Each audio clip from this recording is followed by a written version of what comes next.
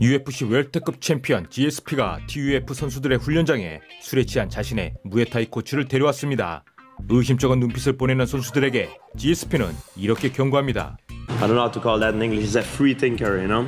But what he does, he's like amazing in it. He's gonna knock you out cold. He's a character, okay?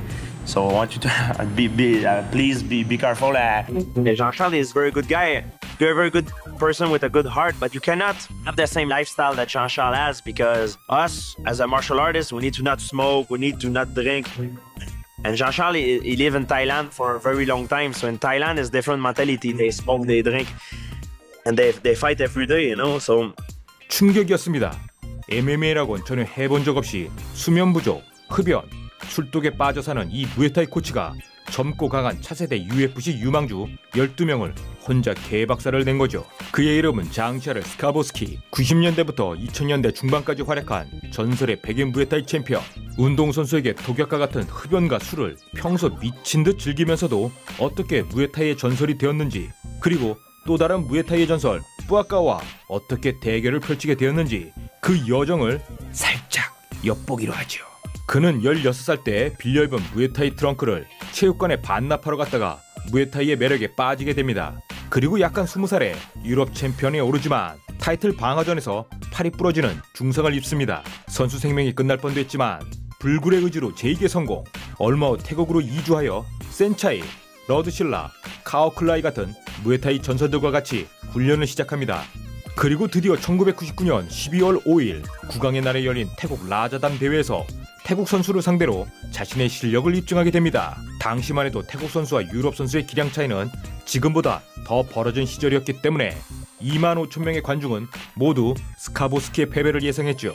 그러나 경기 시작 몇 초 만에 쇠망치 펀치로 첫 다운을 챙기고 무자비한 공격을 이어갑니다. 지켜보던 태국 홈팬들은 한순간 침묵을 이어갔고 스카보스키는 사각의 링 위에서 한 마리 성난 백사자가 되어 마음껏 야수 본능을 뿜어대기 시작했습니다. 그의 강력한 압박에 기대를 모았던 태국 선수가 오히려 뒷걸음치는 광경이 벌어지면서 충격에 빠진 태국 홈팬들. 그리고 마지막 5라운드 코너에서 기회를 잡은 스카보스키는 강력한 레프트 펀치를 시작으로 후속타를 상대의 몸에 꽂아 넣으며 압도적인 TKO 승리를 차지하죠. 2000년에는 무에타이 황금시대에 세 체급을 석권한 로버트 캐노라신과 두 차례나 대결을 펼치며 1대1 동률을 기록하고 태국에서 백인 낙무아이의 전성기를 이룹니다. 최정상의 자리에 이제 마지막 한 걸음만을 남겨놓은 스카보스키. 그러나 그의 앞을 가로막은 거대한 산이 있었는데요. 2004년 K1 맥스에 혜성같이 등장하여 일본 킥복싱의 영웅 마사토를 박살내고 태국인으로서 최초의 K1 맥스 챔피언이 된 쁘아까오. 이제 최고의 흥행 수표로 성장한 두 전설이 2005년 홍콩에서 맞붙게 됩니다. Looking on, very straight-faced and stony-faced. Yeah, really haven't seen this sort of taunting before from the Aussies. Have been schooled in Thailand. Both of them have done elaborate Y crews. Here it is, ladies and gentlemen, the second main event of the evening. They touch gloves and are underway. Muay Thai used to open the opponent up. Oh, now we've started. Now we've started by Buakaw. He's kept him at distance. Going for a high kick, high block there. Like most Western boxers do, they tend to stand square on, square shoulder. The leg catch there and grab. Oh, Skarbowsky's put in a kick.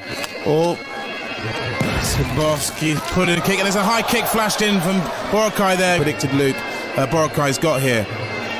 See if he can bring some more of this to bear later on in this fight. Putting around in this super lightweight world championship title here in Hong Kong. Buakaw responded with another one. There's another one. Punch and a kick, and that's the end of the first round. Skarbowsky there, Tao still in the ring, and we're underway here. They're feeling each other out again. Buakaw keeping his guard very high. Skarbowsky doesn't seem to have learnt from the first period. Oh, he's opened him up. It's really keeping him at his distance. Goes again for a kick, and a deep kick there again from Skarbowsky. Doesn't really shake. Both keep looking the other fighter square in the eye, and nobody gets something for nothing in Muay Thai. So if Skarbowsky throws something... Exchange kicks again. Skarbowsky trying to raise the tempo, and the sweep leg goes down. He just drops to the canvas. Points going so far in this one, as you've seen. Oh, there's the leg kick. In this one, as you've seen. Oh, there's the leg kick again from Buakaw. Comes in for a clinch there from hand, very low. But got it up there for the block. Let's see how he responds. Yep, going up with his right foot. Buakaw pushed in a small teep kick and a knee to the head there. Oh, they've accelerated this one. Just a flying knee from Buakaw there, just narrowly avoided, well blocked. And you'll notice towards the end of this round, you'll notice that There we go, the end of the round. You'll notice towards the end of this round, that's going to be what decides the match is who can find that opening and exploit it. Okay, here we go with the start of round 3. A bit of light toweling by the ref, and the open exchanges again. Much more offensive from Skarbowsky here at the start of round 3. A left and a right combo there. Bit of a push round. Buakaw just keeps him round with a leg kick to the leg, and they've really opened this tempo up. You're going to see Skarbowsky starting to throw more elbows in there. He's letting...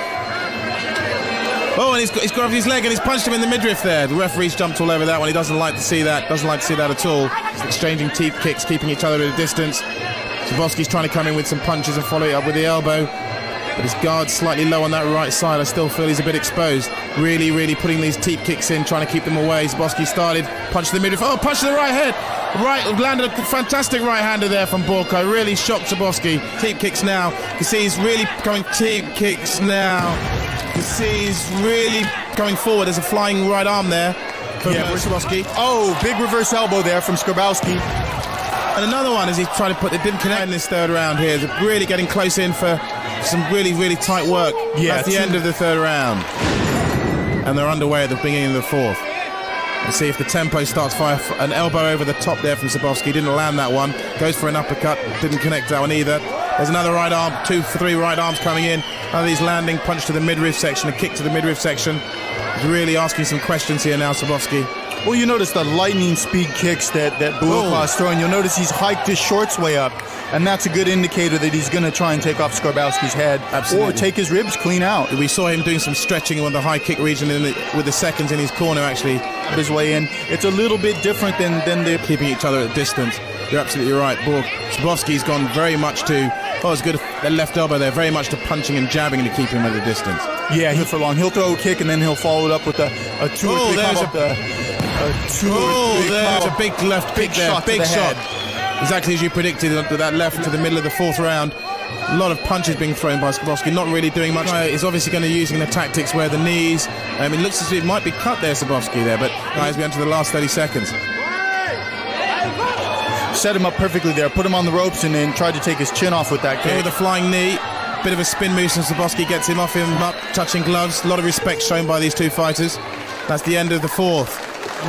What has Skarbowsky got to do to win this fight, Luke? To win this, I think we'd have to be looking at a KO. The upper leg kick again.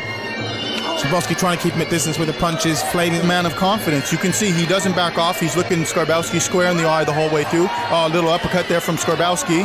Skarbowsky square in the eye the whole way through. There from Skarbowsky. Oh, big right hand. Big right hand there. He's dropping his hands there. He's starting to look like he's gassing a bit. He is tired. Yeah. He hasn't got the resilience and he hasn't got the gusto that we're seeing. Buakaw that much.